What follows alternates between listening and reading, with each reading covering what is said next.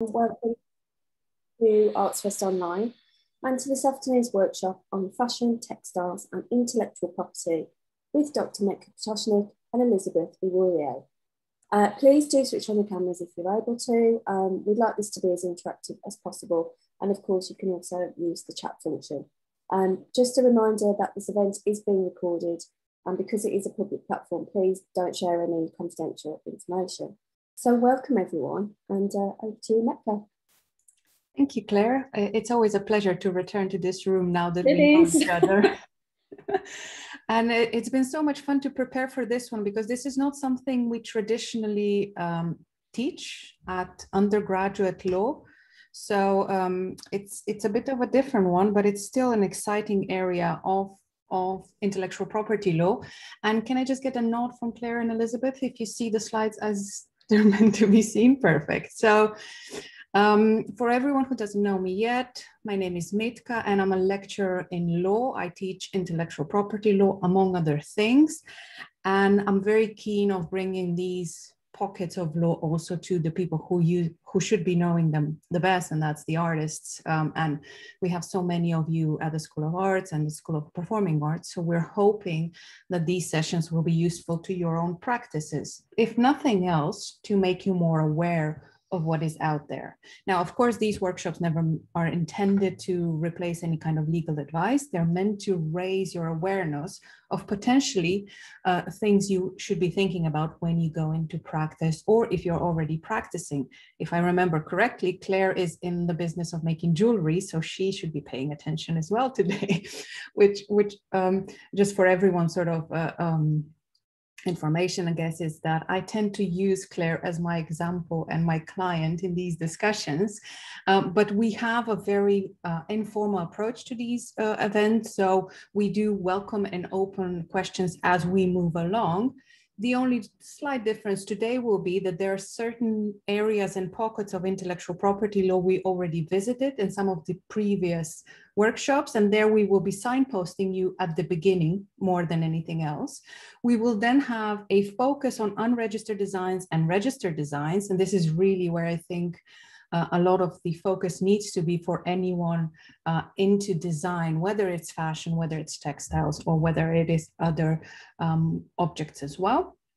And we will have the room to discuss questions if you have any.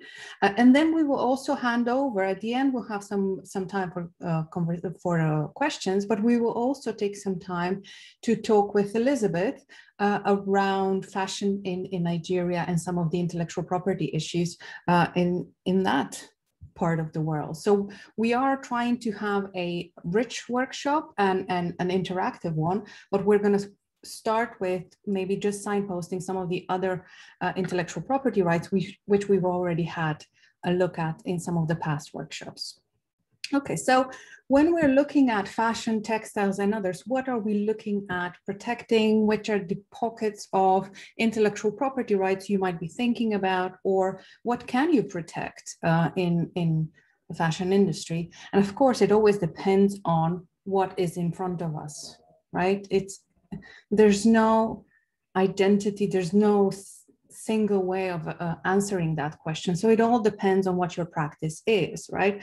We could have a discussion, and I hope we'll have a discussion at a certain point, maybe around the definition of design. We can have a discussion of what is fashion? What is fashion to you? Is it art? Is it something more utilitarian, more functional, something that will get us through the winter? You know, we could have those types of discussions. And intellectual property is the area of law, is the state offering protection and rewards depending on what we are creating. Are we creating functional items, or are we creating art? But you can also think about, so when you look at a piece of clothing, it can be that piece of clothing we're aiming to protect. It could be the fabric itself.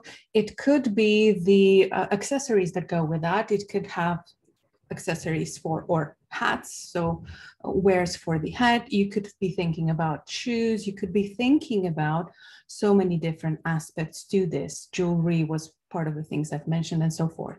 You also have, it's not strictly fashion, sometimes we would refer to it as costumes, but you have that whole other creative sides, right? When you're thinking about theater, when you're thinking about movies, films, TV shows, you have a whole range of costumes, which are not traditionally something you would refer to as fashion, but that would attract with it intellectual property rights with it as well. You are also then not just looking at the objects we're trying to protect, you're also thinking about your own positioning with that creative object. So what is the brand behind it? What are the names behind it? What is the message behind that?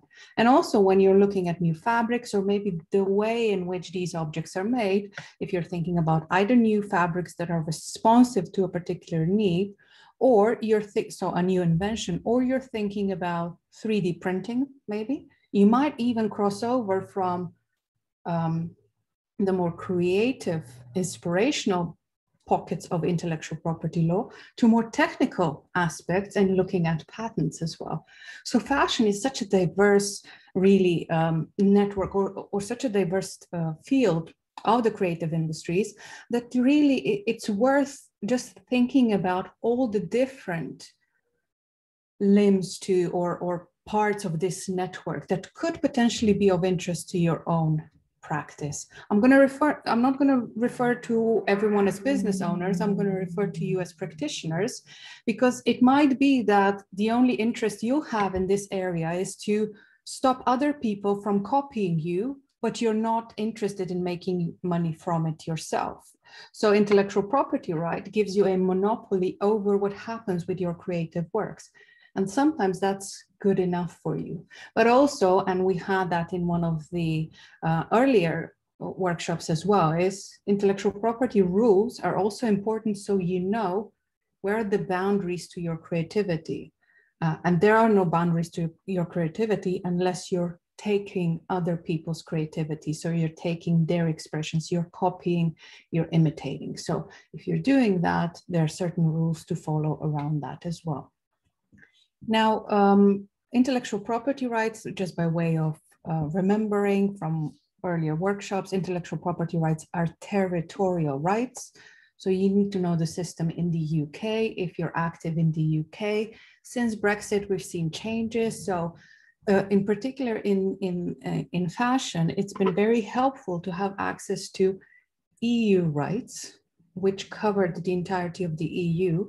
And that has changed since the end of last year. So when the transition period ended, that very, very helpful, if you will, system of you being a practitioner, being a designer is no longer available in the same way. And we'll look at what's available now and what were the changes introduced. And of course, if you are not only practicing, but you're designing with the intent of participating in the course of trade, you will want to also be aware of how to protect your trade name, how to protect the goodwill, that attractive force that brings in customers, how you will want to protect that from other designers wishing to take advantage of what you've created, that good name that you've created in the marketplace. So we're now just sort of reminding everyone really of what's already out there, what's already been shared. And of course, if you do have questions as we sort of move in the last portion of the question and answer session, by all means, you can ask anything. You can ask on trademarks, you can ask on copyright, but we're currently now just doing this as a summary of what's out there if you are a designer, if you're in fashion, if you're thinking about practicing in the course of trade. So one thing that we had a workshop on last week, and recordings are available on YouTube as well, is trademarks and brands, right? So everyone will mostly be aware of the fact that you need to register your company name with Companies House, and you sort of do the check, is the name available, you register it, and that's it, right? But we said that distinctive signs, those names that consumers get to know us by as the commercial source of the goods and services, can be very valuable and they can be easily protected under the current regime in the UK. So you would register a legal right, which is a trademark. How to do that? What are some key tips, if you will? Have a look at the recording from the 8th of June. And also, we said that there are some pockets of protection for unregistered trademarks. And here I would mostly just emphasize that for celebrity designers, so designers who are really well known, or perhaps celebrities who've crossed over to the field of fashion, such as Rihanna, for example, in one of her, so one of the bigger cases we have in this area of the law, there's some protection for celebrity name as well when thinking about attaching their endorsement to a particular product. Now, I found this as well because I've been researching all types of different areas for this workshop today. And I think this is an interesting development which all of you should just probably be aware of. That since Brexit, we've had a collective UK trademark made available. So there are certain conditions attached to that. So you have to have your workers be in the UK, you have to be in the UK. As much as possibly, materials need to be sourced locally as much as possible. So you have different rules attached to you using this collective trademark. So everyone who follows these rules and registers with the or follows the rules of the collective UK trademark can attach this made in Britain trademark. I have checked sort of what are the available goods and services you could attach this to, and it seems fashion is definitely one of the sectors that would benefit from this. And I'm not commenting this in the context of Brexit. I think that having heard quite a few industry talks, we're gonna be, ideally, most of us will be moving from fast fashion to something quite different, to sustainable fashion, focusing on our unique, distinguishable points, not everyone making the same, and I'm not saying that everyone was making the same design before, but looking at items that will be much more sustainable, that will not even be changing from season to season. So potentially looking at materials and production that is sustainable could be linked to the environment itself, to the UK environment. We can have a look at this, but I thought it might just be something to put again in your field of vision or just raise awareness around this. We can chat about this further if there's any questions or interest, okay? And I promise I don't have much more. I have just copyright and patents before we open to designs and open the floor to questions as well. Okay, now the second one, I do apologize for all the noise in the background with the ambulances and everything. The second intellectual property right, which we actually had quite a few workshops around. So you have them from 16th of March and so forth and so forth. And again, all the recordings are available. Copyright is something that, you know, especially if you have a costume or a item that looks really like a work of art, and you would have had those discussions, and you would have had, and that might be your intent in fashion as well. That might be part of your practice, where in fact it would be artistic work that you would be aiming to protect. So that's one area where copyright, again, copyright is an intellectual property right given in works defined by the law. These works need to be original, and if they are, they will give a set of exclusive rights. You cannot copy, you cannot sell, you can't put copies online, and so forth and so forth. And how long will it last? And that's really the beauty of copyright, not the beauty or the pain, really depends on what's your perspective, but copyright will last a very long time. So it exists for as long as the author of the work is alive, plus 70 years afterwards. Now, what we have seen in the last 2 years is that even designs are deemed worthy of copyright protection if they fall within that definition of work which is author's intellectual creation. So that is the standard, and we've seen that being assessed by the Court of Justice of the EU, so that's a European reference, in a case on jeans, and the case originated from Portugal. How does this play out in, so I want to give you a practical example of how this plays out in the UK just in a little while, but I did want to mention that if you put on a fashion show and you're using other people's music, be aware that you need to have permission for that, or you will need to pay royalties to PRS and other collecting societies. Or the fashion shows sometimes itself can be seen as dramatic work as well. So these really are quite creative endeavors that we can see. So what happened now with copyright protection related to fashion, and where do we see this very, very helpfully? And so when you think of textiles, this is something that would be helpful to have some kind of intellectual property protection over, to have control of, if you come up with something that's original, can you actually control who can use the design in the fabric? And I do remember having watched one of the fashion talks that the School of Arts has put on a few weeks ago by now. Fabric design is as creative as anything else, really. When you look at the, I think it was it Union Studio? I can't forget. Claire, you were there as well for the studio. What is it called? Is it Union Design or? You know, there where yes, they. Yes, it was Union, wasn't it? Oh, I'll look at it and I'll pop it in the chat. Maybe somebody else who's attended can sort of say, but I'm just trying to get everyone to think about, and that talk is also available online. It has to do with how the fashion industry works. And just looking at the inspiration boards, the mood boards, everything that they've used in the studio, all the flowers, all the different mediums, you would say that this is definitely something to have protection. It falls within author's own intellectual creation definition. So the jeans case, the coffee mill case, was actually considered in one of the newer cases here in the UK, that's 2020. This was the case of Response Clothing. And you can see on, probably in the middle of the screen for you now, Wave Fabric is the person who wanted to get protection. So what happened was that Wave Fabric came with this wave design for the fabric. You can see the back and the front of it from the, and these are actually pictures from the court decision itself. So they are reproduced at the end of the PDF. So Wave Fabric is something that the claimant, so the party seeking to get protection, the one that was, their rights were violated.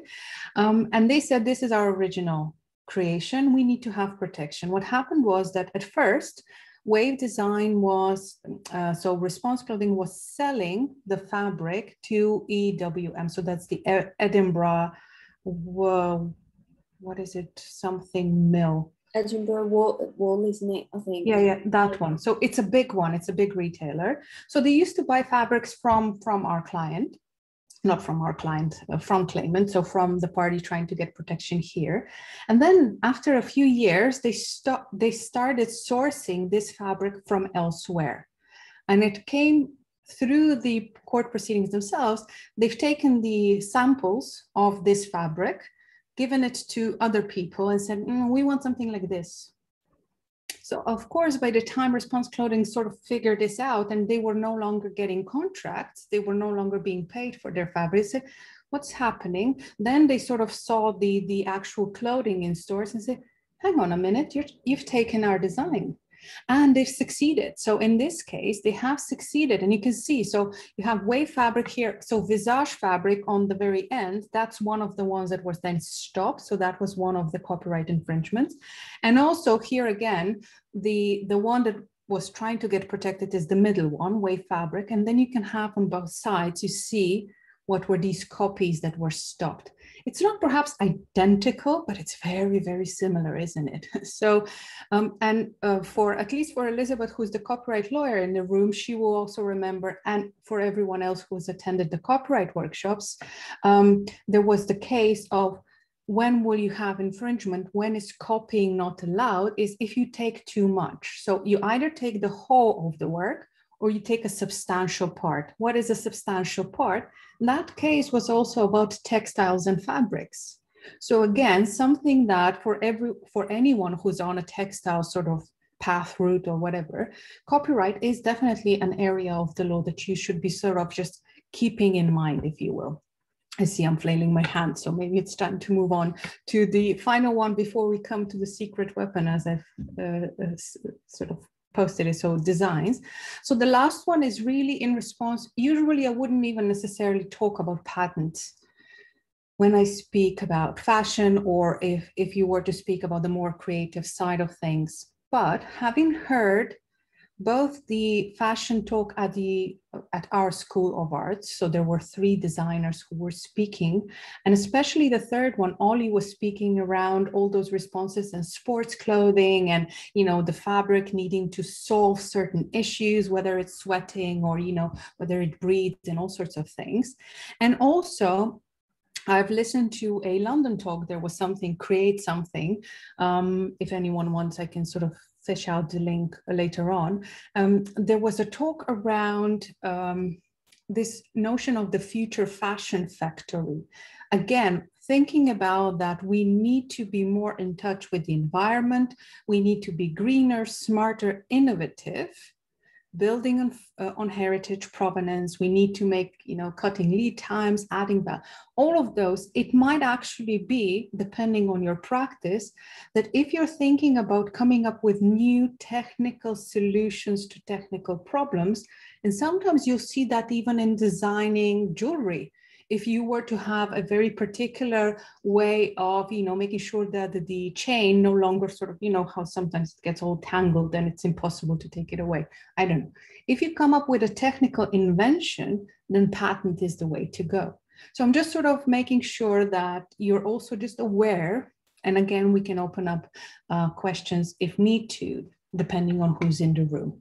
So patents, necessity is the mother of all invention. And I think with COVID, there was so much discussion around, you know, how do you take pictures nowadays? Because with social distancing, the models couldn't be there. And they were discussing, they were finding and designing different software and ways of, you know, putting clothes and then the model together to have a proper shoot. You would have photographs even though nobody was in the same room. So you might have different responses in the field, in industry, as a result of things changing. And thinking also about 3D printing and, you know, whatever our responses to the environmental crisis, to climate change, sustainability demands, especially with consumers here in the UK becoming more aware or trying to do better by the environment with the choices we make.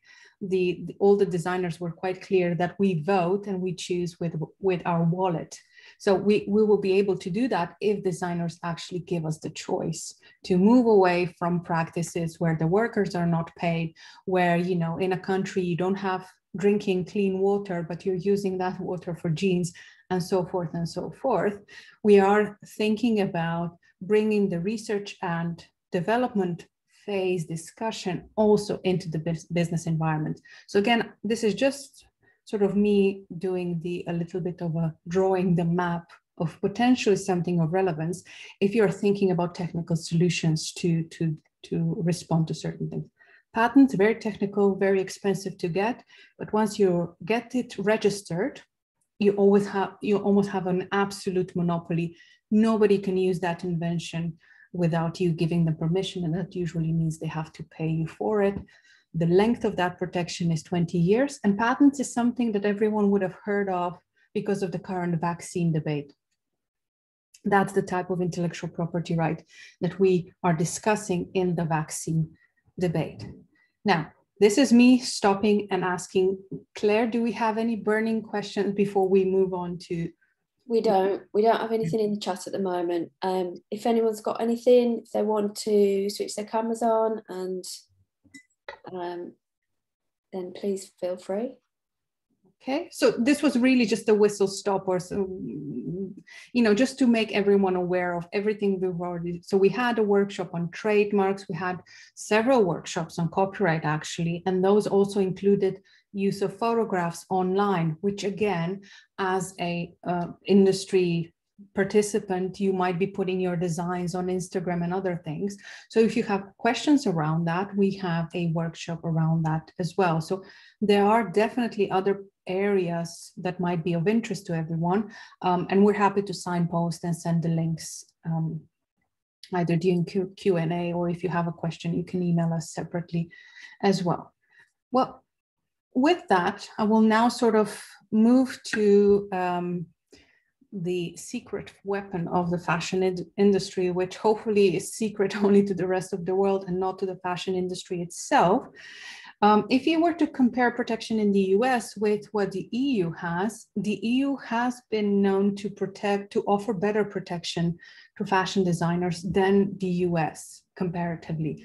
And why is that? Is because we have in the EU system, we've had a combination of different design rights that allows protecting one, if you have the more traditional industrial designs, you have protection for those. Think about car manufacturers, what cars look like, aspects of that, phones, and all sorts of those technical designs, if you will, what products look like. But also we have these shorter types of protection that I will speak to in a little while that will protect, and that's why I've reproduced this here. They will protect so many different visual aspects of what a product looks like. It is really about what people will be able to see. So if something is hidden inside and you can't see it as a user, as a consumer, that's not a part of a design that you'll be able to protect. It might be a technical feature you're protecting under patent law, but not under design law. And that's why you see design means the appearance, right?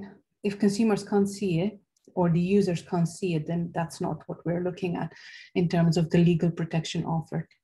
So designs, which is something that I would just like everyone to sort of take away from today, is giving legal protection in what? In the appearance of the whole or part of a product, resulting from the features of, in particular, lines, contours, colors, shape, texture, and or materials of the product itself, and or its ornamentation. So you can see how that definition is broad enough to cover what we were discussing before, right? Hats, clothing, accessories, shoes, earrings, jewelry, different types of objects, right? Now this definition is from the EU regime, and we'll see how the UK responded after Brexit to make sure that that level of protection is not lost because of Brexit. But the UK always had a parallel system. So if you're a designer in the UK, you always had two types of rights, UK rights and EU rights. And now after Brexit, you have UK rights and UK rights, which are a response to Brexit. The old UK rights were more geared towards industrial design, think cars, but we do now have a copy of the EU design in the UK as well, which will allow for this type of protection of colors as well, and a combination. And I do have some pictures at the end just to sort of perhaps give you an illustration, fashion-wise, what was successfully protected as well. Now designs, and we'll see again, we'll see how that was sort of discussed by the courts, not in any legal detail, but with pictures. What will be, so what is this appearance of products that we're protecting, right? So there has to be a design, and it has to be visible to the informed user. Design has to be new. So it can't be something that was already out there. And how is that tested? It's really looking at what's already out there. So that's the experts looking at, that's not new. I've seen that in 2020 done by this person or by that company. So this is a factual inquiry. You have to look at designs that are already out there, and then an assessment must be made. Design has to be new, and it has to have individual character. What is individual character depends on whether you're looking at EU or UK related rights, but it's always about what is the overall impression of the design on who? On the informed user. Who is the informed user? They're not the designer themselves, they're the consumer. So imagine if we're looking at bags, it would be the general consumer of those bags, but they have a very keen eye. And they know what's already available in the market. So they're not, somebody who's not aware of all the different types of bags in the marketplace. In UK terms, the design cannot be commonplace, okay? What is not commonplace? So one of the court decisions was, I'm just trying to move this. They said that the commonplace, A commonplace design will be one which is trite, trivial, common or garden, hackneyed, or of the type which would excite no particular attention in those in the relevant design field. So that's all of you. So that it cannot be commonplace, it cannot be trite. Okay, so these are sort of the conditions really to focus on. Has to be new, has to have individual character. Of course, if you're trying to rely on it, you have to have the legal right. So you are the designer, or your employer will be trying to establish the right, but that depends on the contract. And your design that you're trying to protect cannot conflict with one of the earlier rights. So you can't have taken from somebody's work and then trying to claim it for yourself. Okay, what is not protected? And I think that's a discussion also often happens in fashion, right? There are functional aspects. So for example, a Louboutins, when you are looking at the red sole of the shoe, if the red sole is on a red shoe, that's potentially functional, right? You wouldn't want to give a monopoly to only one company. The design, or what made it new, what made it different, was the fact that there was that contrast. Why? Designer's choice. There was no other reason for that particular sole, right? So if the design and the appearance of product is dictated solely by technical function, one of the examples that I found very helpful made by somebody was that design dictated solely by technical function is the key to a lock, right? The key has to look like that so that it unlocks the lock, right? A plug and a socket, right? All the plugs in the UK have to have that shape, otherwise it doesn't work. So that's driven by function. Also, the designs that are must fit, so interconnections, those are also not protectable, again, for competition reasons.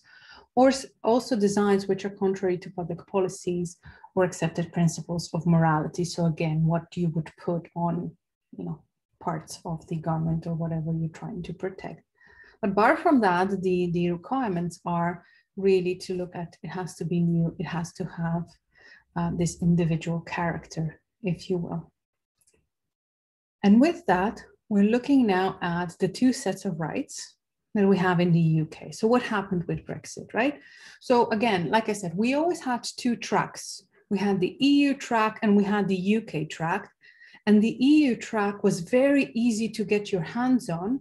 And there were several studies done to say that people who have sued, who have gone to courts based on their EU community unregistered design, in most cases, they would have won the case. They would be able to stop whoever was making the copy, and it was a positive outcome for them. So that was something that the industry actors were very, very afraid to lose after Brexit, because there are, yes, you have unregistered designs also in the UK, and they've always existed, but they protect less. So one of the things that was excluded from those designs was the level of appearance of products. So there was no protection for colors or surface decoration. That is something you find in communities design. So what the government did is that they've given us this new right. And what it's meant to do is to just copy over the benefits of the community design. So now in the UK after Brexit, we no longer have community design. We're no longer part of the EU framework. What we have is something that's called a supplementary unregistered design. Okay, it lasts for 3 years. From which date? From when it was disclosed, published in the public, whether you had a show, whether you were exhibiting in front of trade bodies. So whatever is professionally acceptable, whatever is the practice, when you publish it out there, where you disclose your design, from that date for 3 years, you have this type of protection. And also within 12 months, you can register this design as well. So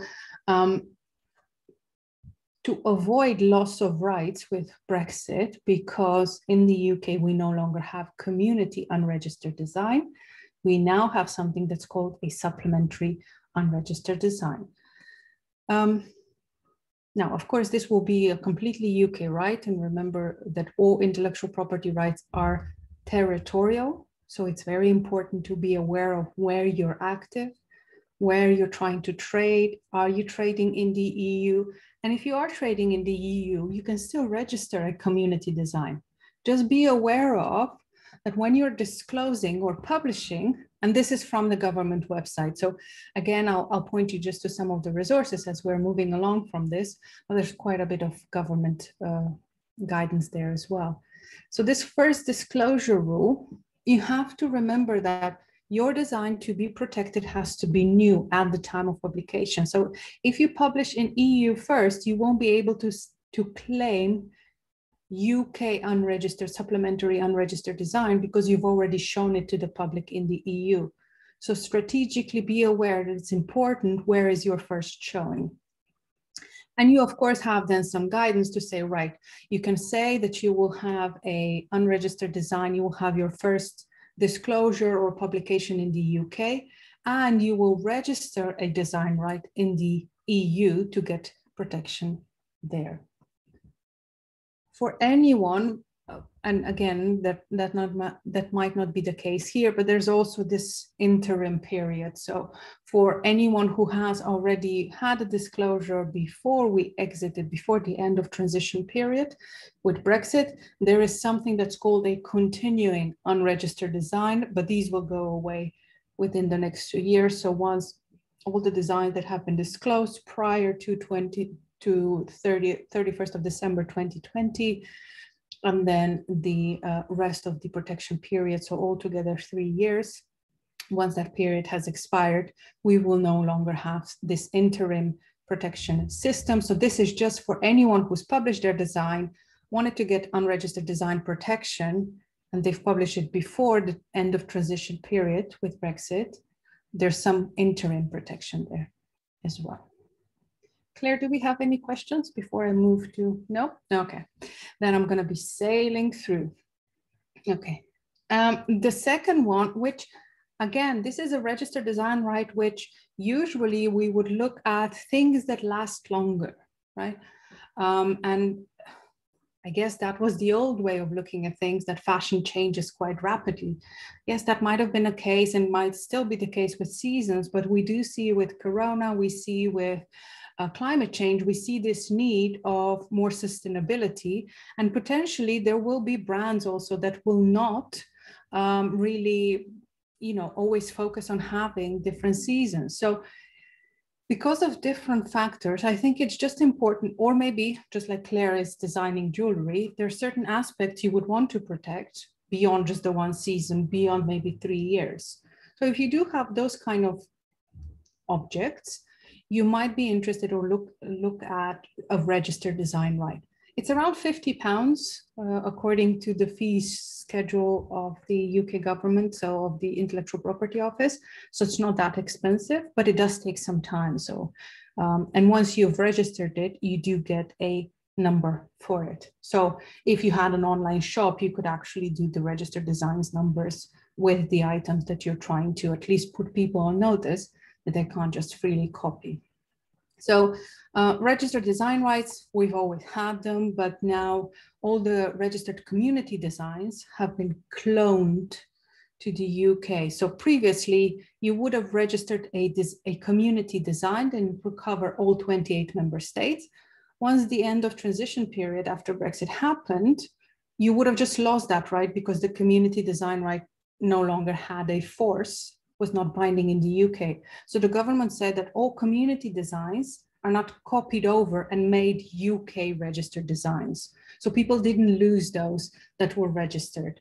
But you will know if you've registered the right because you have to pay fees, it lasts up to 25 years, but you have to renew it and so forth. So there's a process around that. So this burden of going through a registration process, making sure that nothing similar is, similar in the sense of what is the overall impression on the informed user, that nothing like that is already registered, that might be worth your while in certain cases, depending on what is the object you're trying to protect. Again, with fashion, at least back in the day when it was fast changing, there were no benefits of going through all the registration steps, waiting for it, paying for it, because unregistered protection already was sufficient But we see that perhaps with things changing in fashion, there might be an interest to look at, just to be aware of registered design rights and perhaps take advantage of this type of protection as well. How do we do that? Again, just like we did with trademarks, everything is available online. You just go how to register design, UK, or register design in the UK, and then you have, it gives you a step-by-step check, if you will, and it's not so. Patents, I've heard a number last week, to get a patent registration is around £6,000. So you don't have these numbers with designs or trademarks. We said it's £200 for a trademark if it's just one class. With designs, it's 50, and then renewal is 70, £140, depending on what you're doing. And if you're, just like I said, with registration, you do have to consider some of the steps in the process of registering your design. Okay, what do you get? So if you register a design, you will get all these rights, and you have the right of renewing it every five years. So maximum 25 years protection. And you will know this is much shorter than a trademark, which potentially can be renewed indefinitely. As long as you renew it, you pay the fees every 10 years. So trademark is to protect the legal name or a logo. So name you're using, distinctive sign you're using in the course of trade, or the logo, or whatever it may be. So that is much longer. And copyright is also a much longer right compared to this. But definitely in the fashion industry, being aware of the design rights is very, very helpful, because it gives you this additional layer of protection. So now finally, we come to some of the examples of what was stopped in the past. Okay, so what can we stop? Especially the unregistered. So the examples I'm going to be showing you now, they're all based on unregistered design. So people they just sort of started selling their collections, right? They didn't go through the registration process, identifying which are the features of the product and all of that. No, they came up with a collection, put it on the market, and then figured out through, market, whether they were informed by a consumer, by chance, by happenstance, they would have learned that somebody else was using a similar design. So we first have the Karen Millen case, where she was able to stop. So I'm just going to give you two examples here, and that's an older case. Well, not an older. In the UK, sometimes you have very old cases from 1900s. This one is from 2000s, but still, it's been a few years. So Karen Millen was able to stop these two shirts, and you can make your own mind. What do you think? You see that on, so it says Karen Millen is the one who was the designer, the original designer, and she wanted to stop the copy. That's from Savida. You see on, well, I see it on my right, and I'm not sure if it's a mirror image. So that was successful on behalf of Karen, and also this kind of design, right? So this was something that, and hopefully you can either vote or you can unmute at this time. I don't have much left. I just have pictures, so it's so much fun now. And I'm giving Elizabeth a little bit of a warning to start getting warmed up before her talk. But Claire, what do you think? Is this sort of sensible? Do they almost look like they're the same thing, or? Honestly, to me, from here, they look exactly the same. I can't actually believe they have the nerve to do that. I mean, they're virtually identical. Yeah. Wow. Absolutely. And this one, so this is one where if you have the appetite for this, and I mean, having fun is the wrong thing to say when you're going through court cases, but there were hundreds of designs in this particular case. So this is so Original Beauty was the claimant, so the party trying to get protection, the original designer, House of CB. And whatever you see marked with a C is the party, the designer that was the original designer. And then whatever is marked with D stands for defendant, so the copyist. And there was a group of parties on the defendant's side, and not all of them were actually found to be infringing. Not all of them were illegal copies, if you will. So this one that you see now And again, this is a 2021 case, so it's a recent thing, and it's based on unregistered design. Unregistered design was the successful part.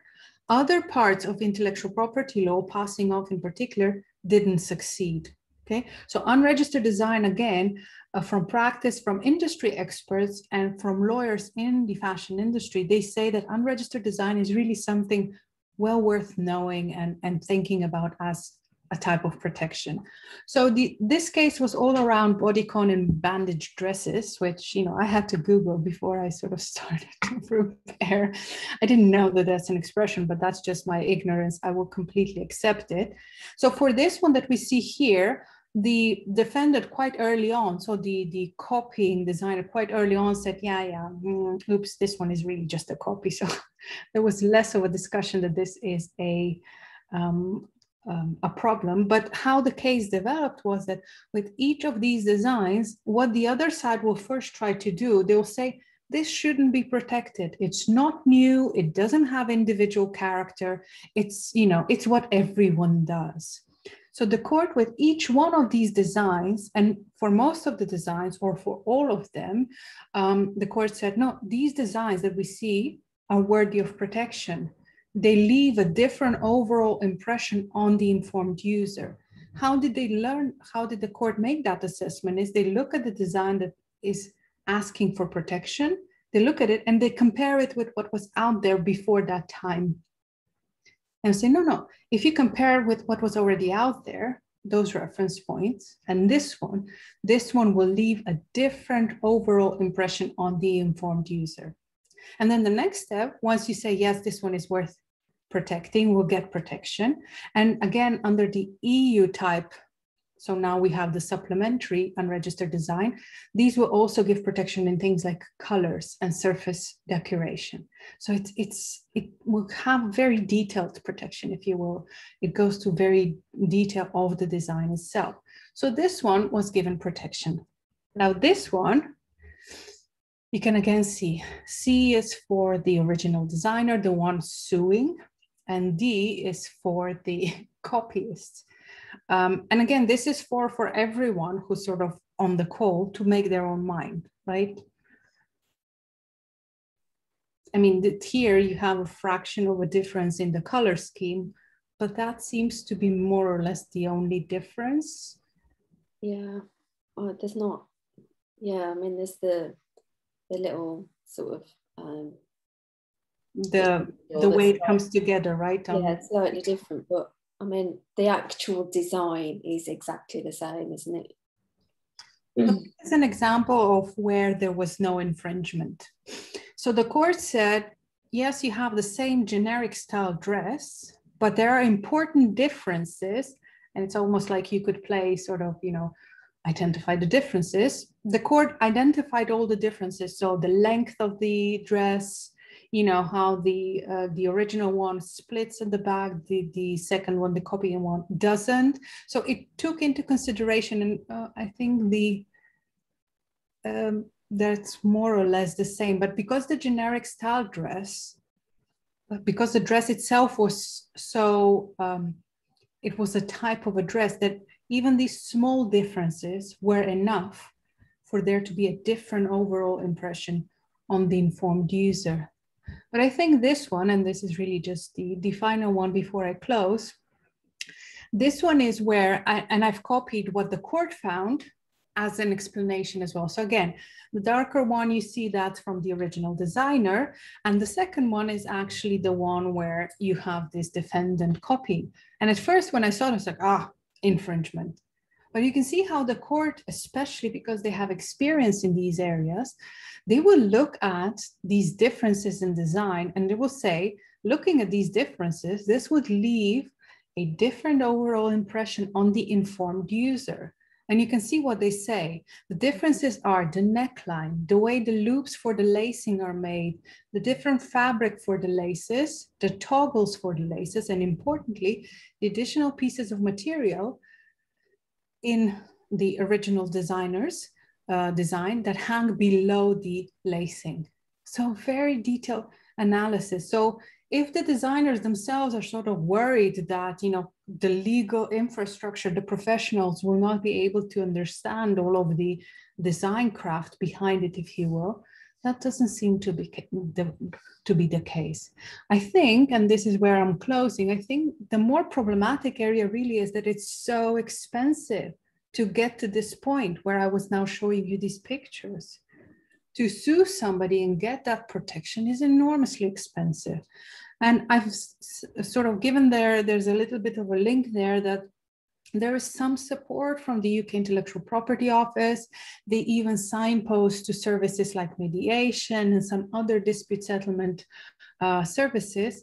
But still, at the end of the day, and I remember that again, was it Union Studio or Studio Design or Union Design? Claire, did you figure it out? So it was that, it was her comments in that talk that she said that, you know, you can't be too precious about people copying your designs, because unless you have the money really to go to courts, if you're a supplier to one of the bigger retail stores, you just don't want to be caught in the middle of a litigation. So that is a real thing to consider. And I think she also made an observation that that's why she will not put everything, her entire catalog, online, to keep some of the references and the inspiration to her and the catalog more exclusive to clients. But she also noticed that that is very difficult for individual or for emerging designers. You have to make yourself known. So people will have to know what you're doing. And also it was challenging for the studio, which is well established by now after so many decades working in Corona times. There was no other way but to communicate online. So there are distinct challenges around this sharing with your catalog with people who might want to buy it, and you know, moving away from that or sort of we have to tread the line between sharing it with potential consumers and yet disclosing it with people who might find your inspiration and then take the reference points and perhaps go a step further. And that really is one of the challenges, right, with fashion altogether, this derivative nature and the line between inspiration or reference versus imitation and copying. So it's a thing to always keep in mind, even for your own work.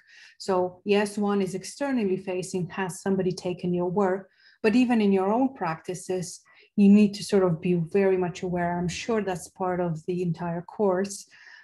You know, how you build your independence and your own creativity, and you move from imitation to that creative work. So there are several intellectual property rights that might be important. And I've already mentioned this whole awareness of where fashion comes from and how it's actually how individual items are made, linked with potentially more locally sourced materials, made in Britain kind of initiatives and things like that. And I think just the sort of the segue point to Elizabeth talks as well is that because everything is online, finding references sometimes can be very, very tempting as well. So we might want to actually use references from other cultures, but we need to be quite careful with that. What we don't want to do is cultural misappropriation. And I will leave it at that now. Claire, do we have already any questions at this point that we should touch on? No? Just a quick comment on that company you were talking about earlier on. It's Design Union Print Studio. And they're actually, their founder is one of the speakers in the Fashion and Textiles Careers talk that I've posted a link to in the chat. So, and it's a really is worth visiting because it's such a great talk. Yeah. It was so helpful. So because it was so current in Corona times as well. So yes, it's a very, it happened just a few weeks ago. So it's highly recommended to everyone if you haven't seen it yet. Okay, so if anyone has any questions, you can pop them in the chat, or we'll have some time at the end as well. But Elizabeth, now the floor is yours. Okay. So sorry to start. My name is Elizabeth. My name is I'm a postgraduate researcher at the university. I will be discussing the Nigerian fashion industry in Nigeria and intellectual property. The fashion industry in Nigeria is super lucrative and very diverse. It consists of clothing, footwear, I think next slide, footwear, accessories, handcrafts, and several other departments. It has really contributed to the expansion of the creative industries as well. The three main ones are the Nigerian music industry, Nigerian film industry, and Nigerian fashion industry. The Nigerian fashion industry in particular is rooted in the 60s, in the post-colonial era in Nigeria, beginning in the 70s as well. They experienced like a major change in the importation of foreign ready-made clothes from the UK. And because it was so big at the time, the head of state in Nigeria at the time, he placed a ban on foreign made clothes in Nigeria. And now because of the ban, which is supposed to be a bad thing at the time, it made, indigenous styles creation. So the dashiki, as I'm sure most of you know, there's a kind of fabric and a kind of textile called adire, which I'm sure any Nigerian here on the call would know, but it's known here as tie and dye. But the adire is like a tie and dye, but like with an African kind of twist with African prints. Also, they created Agbada at the time because they didn't have access due to the Nigerian ban on foreign stuff, and they didn't have access to stuff to cover for men as well. So Nigerians created indigenous styles. So many popular brands at the time, they emerged, and they were pioneered by like the elites in a sense. They created a concept called to match, where the top reflects the bottom also color-wise, and they created the association called FADAN. So it's a Fashion Designers Association, and it's actually created by the Folorunsho Alakija, who's actually the richest, at the time she was the richest woman in Africa. I think also in top 10 in the world. She was the richest. So it was pioneered by the elites at the time. Most people didn't really have access to high Nigerian fashion. This association is still active to date. So by the 90s, most of the fashion stakeholders, they left Nigeria due to unstable political conditions and military regime, and because of the really bad economic and working environment, and it affected development of the industry for a really long time. So, next slide, sorry. So from 2000, the fashion industry began to develop styles, and they embraced very modern, but also traditional fashion. So the fabric, I think most people know, is called the Ankara fabric. In the 2000s, was big and was introduced. And at this time, since then, there's been innovation promoting Nigerian fashion outside borders. So I think this side has some fashion designers. We have Amaka Osakwe, who is Maki-O. She was actually invited to the White House by Michelle Obama. She's dressed Lupita Nyong'o as well. There's Lisa Folawiyo, who her family were actually one of the part of the pioneers in the 60s and the 70s. We have Banke Kuku, Deola Segoe, Orange Culture, and Larry De Silva. So yeah, so all of these designers, they've had worldwide recognition. So I don't know if you can go to the next slide, sorry. So yes, so with the size of Nigerian fashion industry, global development and trends, there is little to no protection of fashion in Nigeria. And because of this, at the time in the 60s, 70s, 80s, there was agitation for legal protection of fashion rights in Nigeria. And I also want to mention that from the outset, there's no real legislation or case law addressing protection of fashion in Nigeria. But the Nigerian fashion industry can be protected through the umbrella of intellectual property law that exists in Nigeria, like the Nigerian Copyright Act, the Nigerian Trademark Act, the Patents and Designs Act. They protect fashion rights in Nigeria generally. So I don't know if you can go to the next slide. No one doubts the tremendous value of these intellectual capital, but the problems facing this industry include weak intellectual property laws, piracy, lack of funding, and poor government support. But I want to focus on the little to no attention paid to intellectual assets when it comes to the fashion industry. If you can go to the next slide with the Copyright Act provision, copyright protection. Oh, sorry, the slide before this. Oh, sorry. Yes, sorry. Yeah, not on my version, Elizabeth, sorry. Sorry, not in your version, it's on my version, sorry.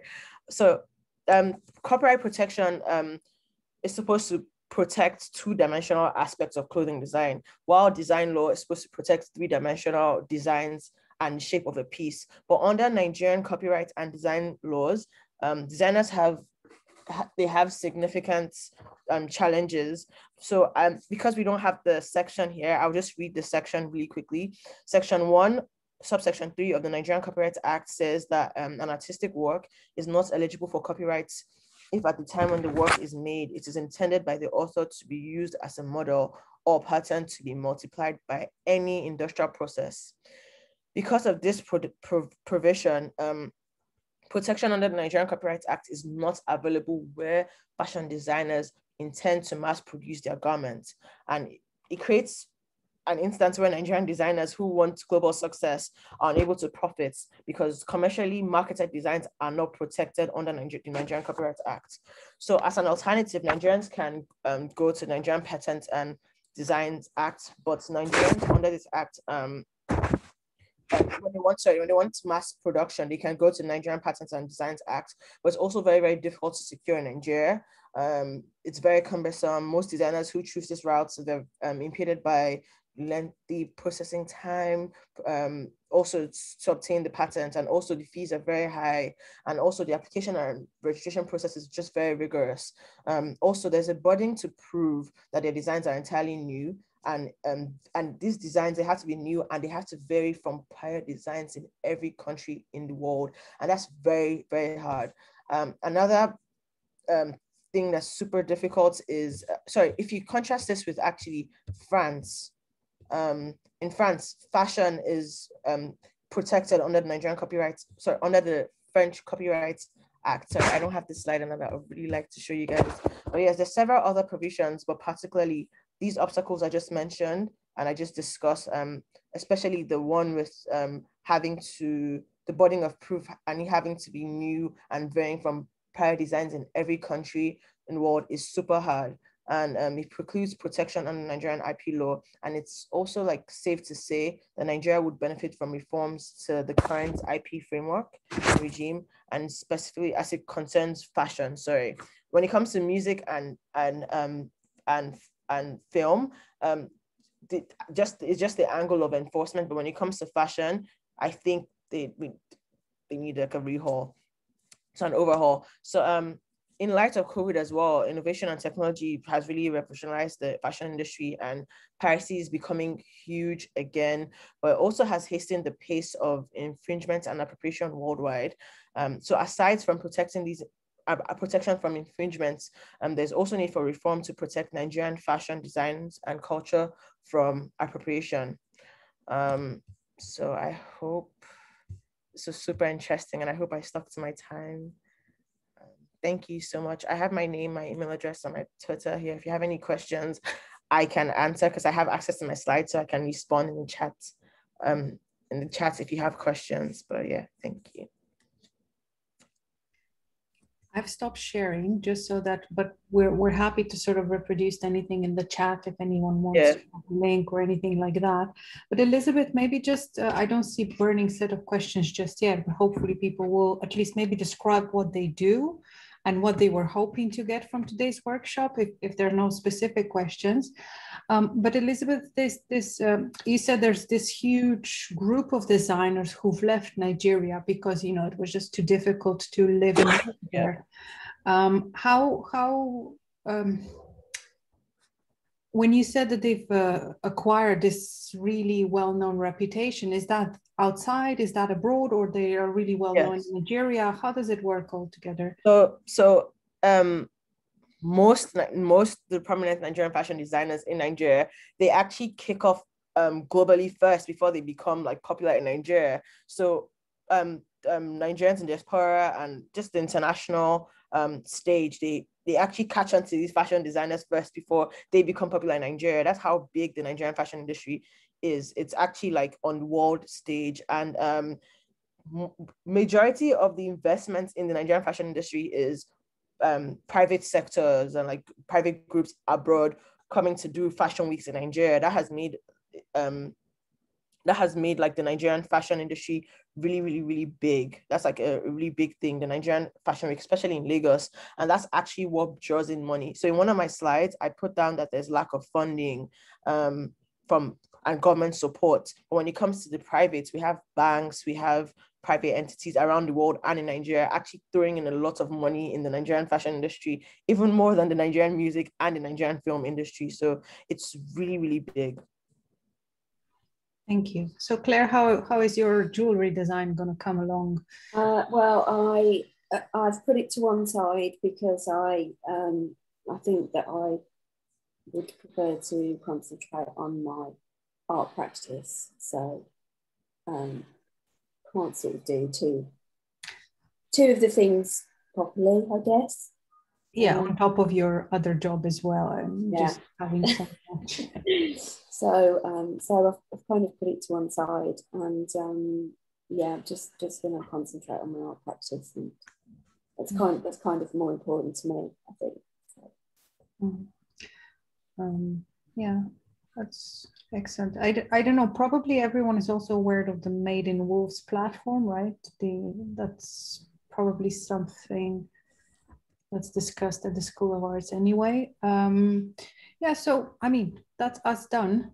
And if there are no questions, we're quite happy to close. But maybe if you don't want to put on your cameras or speak, maybe at least in the chat you could tell us a little bit around your practice, who you are. It would be really good just to know who's in the room. Let's see if that's going to come through. But yeah, I found it now because under EU, you couldn't have the origin rules, right? You couldn't say by Irish, you couldn't say, by British. That would have been discrimination, which wasn't allowed back under the old rules. So I found that Made in Britain trademark as a new development, something that, not because it's made in Britain, but if you were to use that because it's made by British workers, because the goods and the materials are sourced locally, I think it was something that could have been of quite great importance to smaller designers. I've heard a lot around, so in both different talks, not the historical one, but both the one you've sent a link to and the other industry one, I think that developing a conscience as well in how these products are created and they're meant to last longer and everything. I think a lot of things are sort of driving progress to go down a very particular route, having fewer pieces, but they last longer. And then, if you're putting more money towards those pieces, you can also start selecting your choice, just like you would with, the type of food you buy, or, how, if you need it, certain farmers, or it goes the same with animal type products, right? How are they treated? What are the standards there? So I think that's been much more part of the passion discussion as well. Yeah. I mean, I think we're starting to move away from, this. Well, I hope we are. I feel like perhaps we are. This throwaway fashion that maybe is not ethically. It doesn't have a very good ethic. The way where it's made in factories and all of that. I don't know, Primark, for instance, and perhaps giving, that kind of thing where everything's really cheap and, you perhaps only wear it once or twice and then you only throw it away, rather than buying more expensive key pieces that will last you for a really long time. Perhaps they're more ethically sourced materials, I guess. And exactly to that point, I found it so interesting in that industry talk that you have now these disruptors in the market looking at renting fashion, right? So they have an entire platform of, items that can be rented out exactly for the special type occasion, and then they can be more bold in colors, more, you know, and actually they said that working with then individual designers will be much more needed, and it was something welcome and an opportunity really for those designers, because it's that special piece that you're wearing, I don't know, for a wedding or a show, a theater opening or whatever it is. And your traditional wardrobe, if you will, is something that you have, you know, sort of a reliable stack there that, you know, whether it's for the office or for whatever it might be. So so that's sort of we do have a question from Elizabeth. Does anyone have examples of recent events affecting the fashion industry in their country? Yeah, because I'm saying, like, in light of COVID, it's been like a lot of like stories of people just trademarking. You know how people take website domains for like names in advance? I've been seeing like a lot of that in recent times, where people are getting trademarks for like cultures, tribes, names. Recently, everyone knows like the three major tribes in Nigeria is Yoruba, Hausa, and Igbo. Recently, a company that's actually defunct, that actually doesn't really operate, went and trademarked the term Yoruba and some Yoruba attires as well. And the name of the company is actually called, I think, Timbuktu Official or Global or something. And that's actually a country, the name of a country in Africa as well.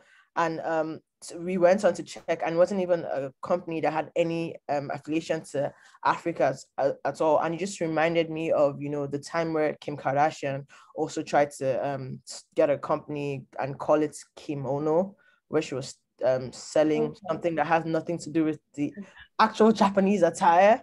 So I'm seeing like a lot of that's like happening in recent times. I wanted to find out if, you know, other people in the chats from like other countries have like instances like that, because I don't know every single attire from every single tribe or country in the world. So yeah,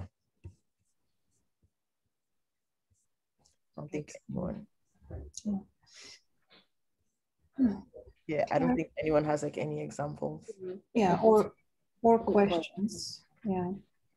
Should we then close it and just sort of, again, I will share my email as well, Elizabeth, if you want to share your email as well. Like we said, we had a few workshops already with copyright and with trademarks. So those parts, if you haven't attended, might feel rushed today, but that's because we have other workshops, and you're welcome to view them. And if afterwards you have questions, by all means, get in touch. But it's the design rights that I think are not as heavily discussed in different forums, and yet industry professionals who know the field, they will always say you need to be aware of design rights, because they're absolutely the best way to get some kind of protection. And if you have a registered design, you put that number there, but you don't have to, just so you're aware. So unregistered design protection is available once you put the design out there. I've got links to our previous sessions, copyright and the moral rights in artistic works, and the photography and online session that we did. The one from last week on trademarks and branding, that will be up later on today. So just check our YouTube channel for that. And of course, this one will go up in the coming days too. So. Yeah. And next week we have a bit of a different one. So I'm not sure if it's the same audience, but we're looking at music. So if anyone is interested in the music one, there's a separate session next week, which hopefully, Elizabeth, are you joining the music one? Next week, Tuesday and 22nd, right? Yeah, 22nd. The same time. It's the same time, yeah. Good. If there are no questions. Well, thanks, Metka and Elizabeth. I mean, you know, it's just so useful, isn't it? These sessions are really good to watch back, I think, because as your career progresses, as your business progresses, you know, inevitably you're going to have these questions that crop up. So I think it's just really great for us to have a place where you can view those sessions back again. So I hope you all found that interesting and useful at home. As we've just said, our next intellectual property event is next Tuesday, 22nd June, and that's at 2 p.m, and that's about music. But before that, we also have a conversation with artist Robert Lutzar, and that's on Monday, the 21st of June at 7 p.m. So we'll be in conversation with him. So that'll be a really interesting session too. You can book for free through Eventbrite, and so pop over to there and see if there's anything that takes your fancy. And we hope to see you there. Thanks for watching, and thanks both again. Just brilliant to have you. So, thank you so much, Claire, for putting this together. Super. Oh, it's an absolute pleasure. See you next week. Yes, absolutely. All right. Bye, everyone. Thank you so much. Bye.